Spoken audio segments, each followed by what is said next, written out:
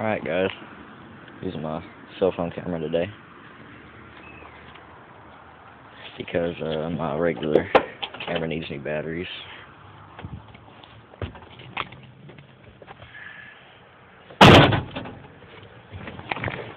Alright, well, if you'll notice, I now have two Ford keys on my ring here.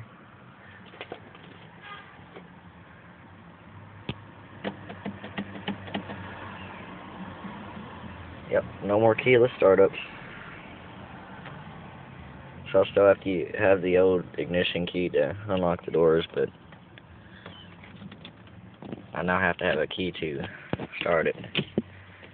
My bad thing is, whenever you go back to accessory, sometimes whenever you come back up and take the key out, the radio and stuff still stays on, and you just gotta barely bump it, and it goes out.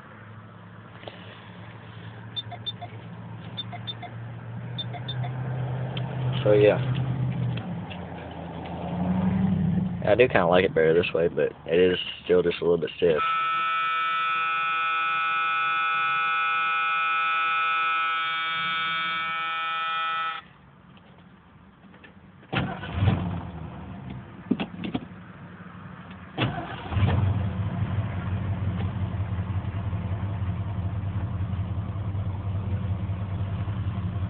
Probably just gonna have to start using this cell phone more often since I can recharge it. Can't recharge the other crap.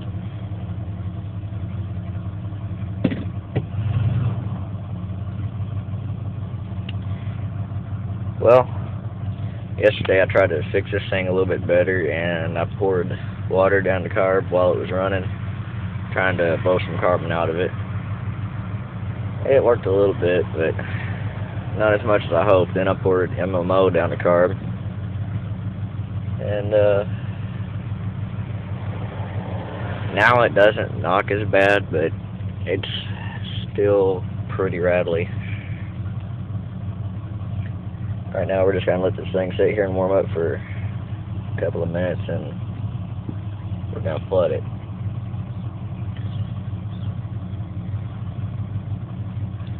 I do like that thing, but it's not genuine Ford. Like, instead of being rounded at the edges, this one here is squared off, and the keys say for Ford cars. It don't have the little logo in it. Because I can just get on eBay and buy some of them. Like, how about them Chrysler Jeep keys for the Wagoneer? That's easy to do.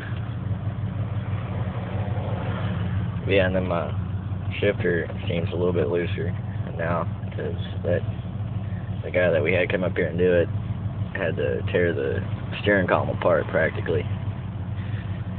Oh, by the way, I don't know how good this will sound on the cell phone, but hang on, I'll show you. 4 feet forward, since I don't like messing up the cover.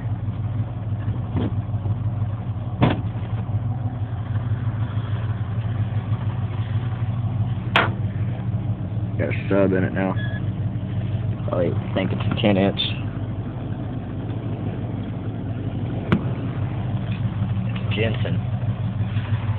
It's a pretty good brand, really. Of course, they're also the people that made the radio for the original radio for the Jeeps, and mine broke, so.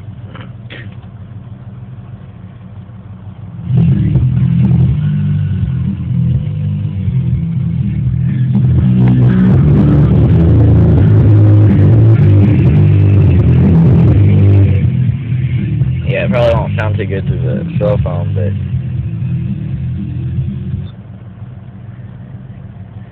bought it for $8 off of Joey.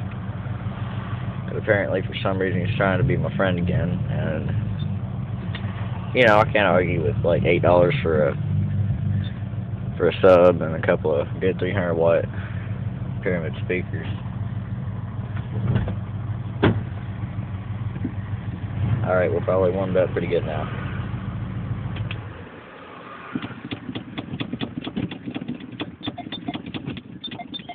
Already had this thing running for a while today.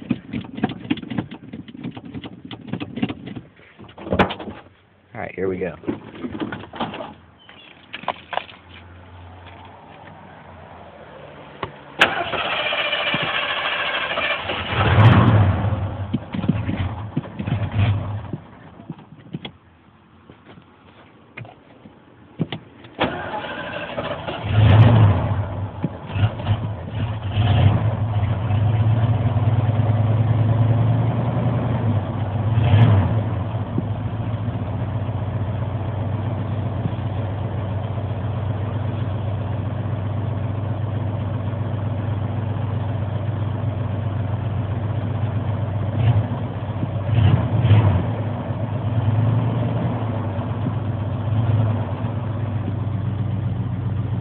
Try that one again.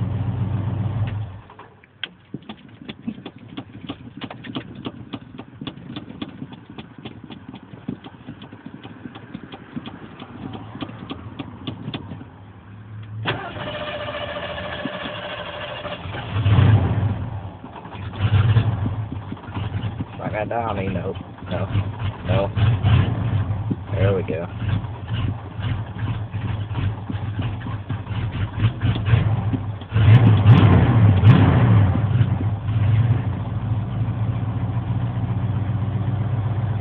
There we go, that's a good save. And it didn't take too long to line back out. I love these racing pills still. This thing's such a nice look. My floors might rot out soon since the door's leak. I need to fix that. There goes my uncle and his, I think, 2004 SGX F-150 5.4.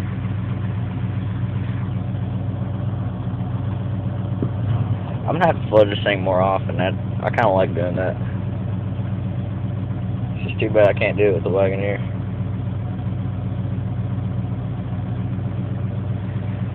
I think there's no flooding it.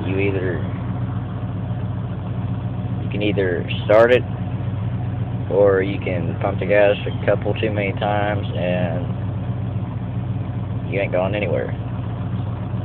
Therefore, I don't really like to flood it.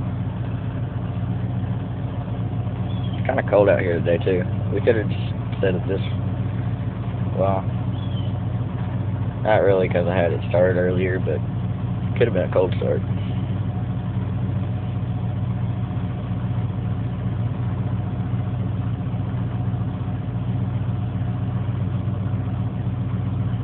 I love the sound of that old Ford starter turning over too.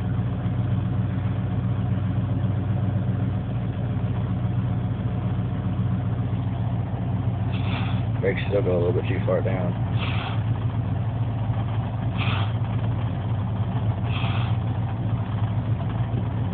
But whatever.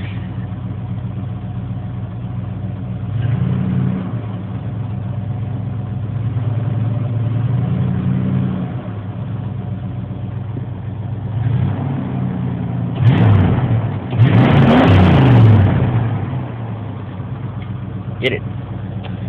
Alright. Catch y'all later.